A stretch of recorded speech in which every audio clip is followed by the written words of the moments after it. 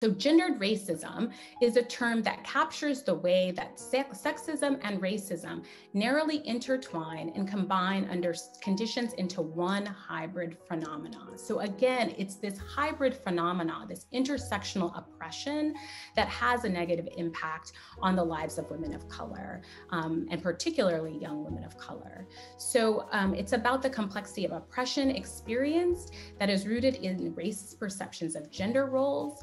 We can think about the ways in which these historical stereotypes and controlling images really have a negative impact on various groups. And these things are rooted in the stereotypes of those groups, right? So it looks different for, say, Black women who have this mammy stereotype, asexual mammy like in Gone with the Wind, or the sapphire angry Black woman stereotype, the Jezebel or sexualized Black woman stereotype, right? And then we see that this also, some of these same stereotypes, fetishization, exoticization, hypersexualization, are prevalent for Asian and Latina women as well. And then what we really see for Indigenous women, in addition to those, are also the ways in which Indigenous women are often made invisible in our media, in the dominant discourse. Even finding images of Native and Indigenous women are hard to find.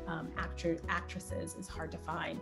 And we also know, again, that, so the term that I use most often is gendered racism. It's a term coined by Philomena Assad, who's a sociologist.